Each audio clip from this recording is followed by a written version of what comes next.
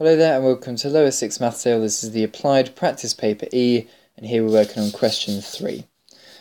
The question here gives us a set of data of distances to work from 120 commuters from a train station in Devon. The distances travelled within the nearest mile are summarised below. So for the distribution, estimate the median. Okay, so if we've got, first of all, 120 commuters, then the 60th commuter is going to be the median. So we need to find an approximate value for the 60th piece of data. Now what we need to do is work through the groups to start with to see which group this 60th person is going to be in. We have 10 people in this group here. We're up to 29 people in this group here, from 11 up to the 29th person. What we're going to want next is to add on this 43, so that's going to be 72. So what we have here are 72 people that are up to 29 miles to the nearest mile. So what we want is the 60th person in this group. Now let's imagine that we've plotted all of these 43 people along a line.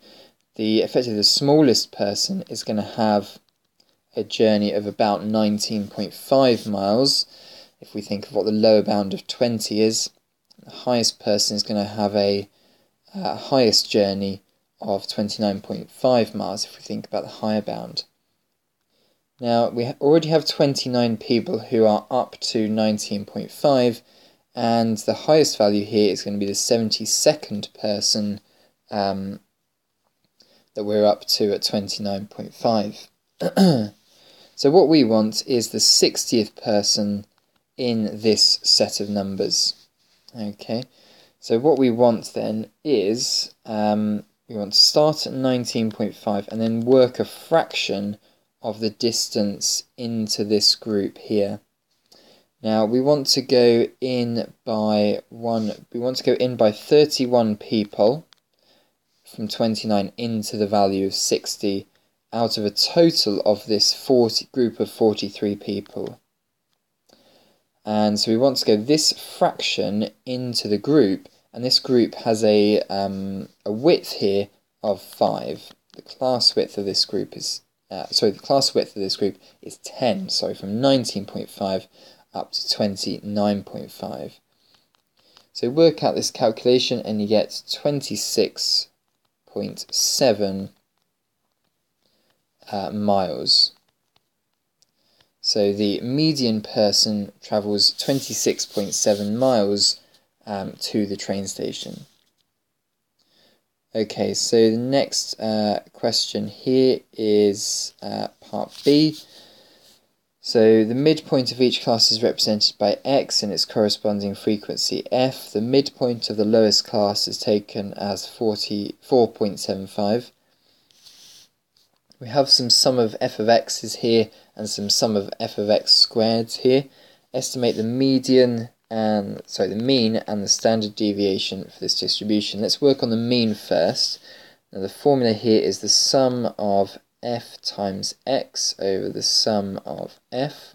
The sum of f of x here is 3552.5, and the sum of s is the sum of all the frequencies. And we already know here we've got 120 people in our survey, or in our sample rather.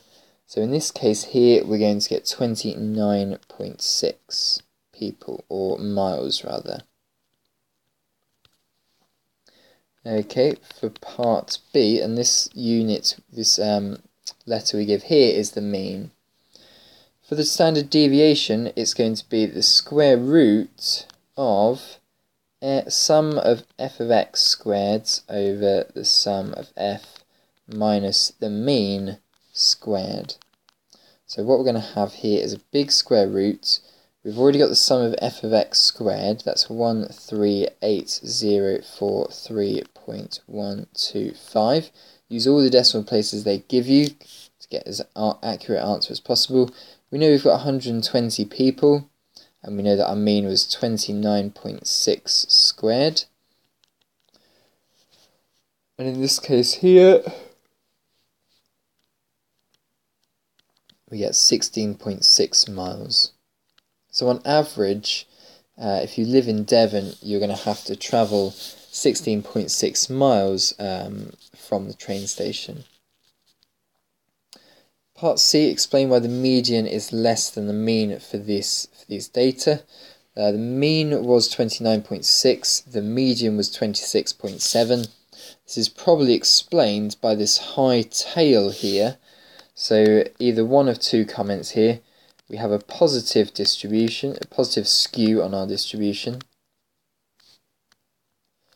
and that will affect it clustering up towards the smaller values on our distribution. Or we can say here that the higher outliers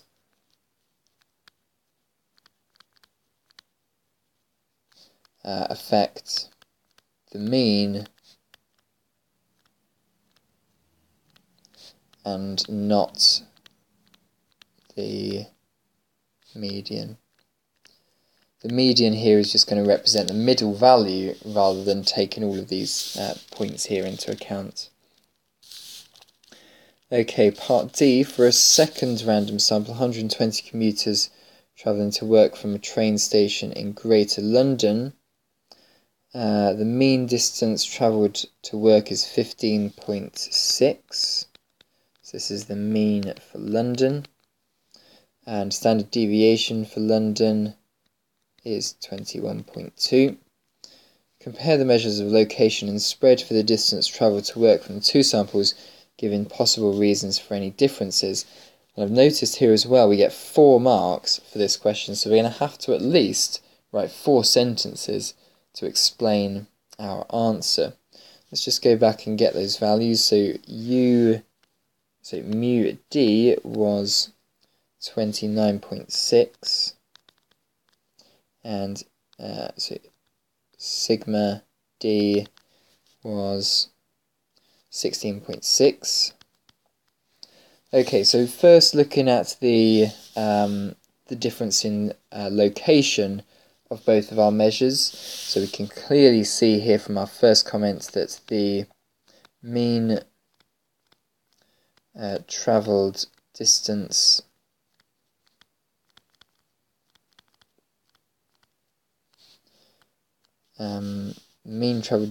in Devon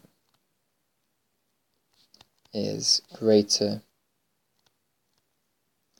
than London, and we may need a comment as to why this is the case. Now, it's probably because if you're comparing a city and a county, you're going to have the county is going to be much greater in distance, much spread out than the city, as the population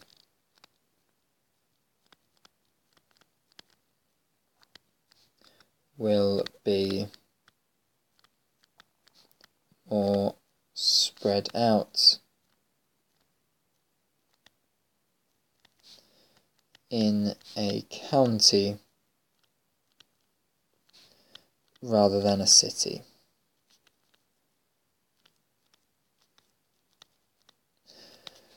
Okay, so that's our 2 marks for the measure of location. Now let's compare the measure of the spread. What I'd say is that the people who live in Devon have a much more consistent distance to travel to work.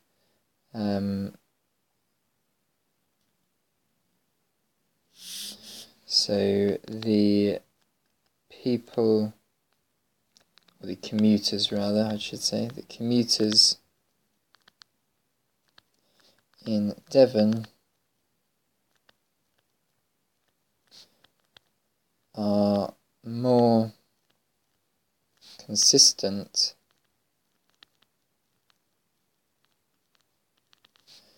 in their travel distances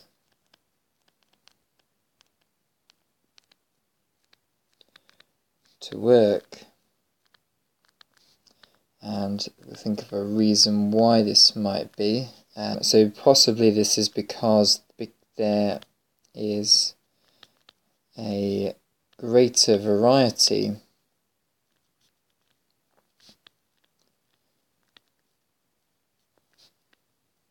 in the types of journey to London.